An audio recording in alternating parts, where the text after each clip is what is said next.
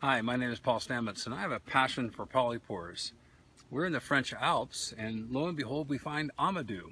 Amadou's Latin binomial is Fomes fomentarius. Amadou mushroom is the tinder conch that's responsible for helping us carry fire for centuries, literally. And it was first described, as far as we know, by Hippocrates in around 415 BCE for cauterizing wounds.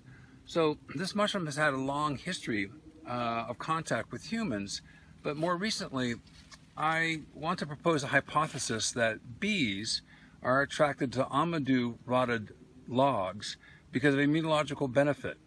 We have found with our work when studying bees with Washington State University and Dr. Steve Shepard and Dr. Brandon Hopkins that extracts of the mycelium from this mushroom helps bees overcome viral burdens, specifically reducing the deformed wing virus and the Lake Sinai virus rather dramatically.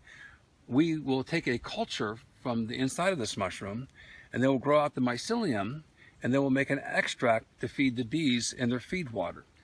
So this is very exciting to have another phenotype. That means another mushroom from a different region of the world, and we'll compare it to see if it is indeed better or the same or not as good as the previous tests that we've conducted.